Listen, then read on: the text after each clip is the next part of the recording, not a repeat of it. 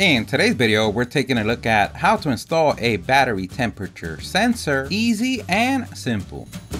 It's so simple, anyone could do everything that we use on the video. We're gonna leave a link on the description. Don't forget to like the video and subscribe. That does help us out a lot. Thank you. So this particular battery temperature sensor for solar charge controllers is made by Renogy. But no matter which battery sensor you have, the technique will be the same. And what adding a temperature sensor to your system does, it optimizes battery performance and extends its lifespan. And it does that by censoring the varying temperature changes that occur throughout the year. So it basically senses the ambient temperature around the battery to accurately provide temperature compensation. This ensures that your battery is receiving an accurate and proper charge according to the ambient temperature where your battery is located at. And this particular wire is a 22 gauge wire with a 2-pin conductor. It measures 9.8 feet and it has a temperature probe at the end. In your case, instead of having a clip-on connector, it may have 2 strip wires, and this model has a wide temperature compensation range up to 176 Fahrenheit or 80 Celsius, and it is RoHS compliant and rated for outdoors. And this is a straightforward installation. You basically want to verify on your charge controller where it says temperature sensor, and you're either going to have a clip-on style connector or a screw-on wire terminal, which if you have a clip-on connector,